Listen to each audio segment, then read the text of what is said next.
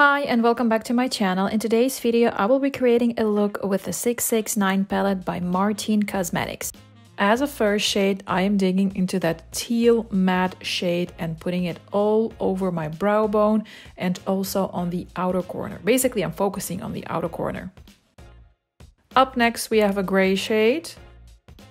And I'm putting that shade on top of the teal shade to make sure that the teal shade is more toned down and wearable.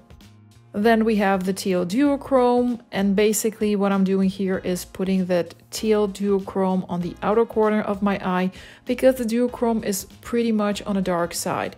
And to deepen it up a little bit more, I took the gray shimmer shade from the palette and put it also on top.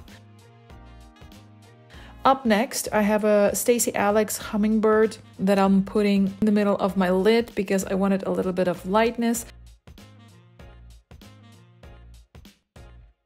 And then I took the shade from Nebula palette and I am going to deposit that shade basically on the inner corner of my eye to create a lot of light and glitter and make sure that I have no shadows there and that the eyeshadow reflects the light.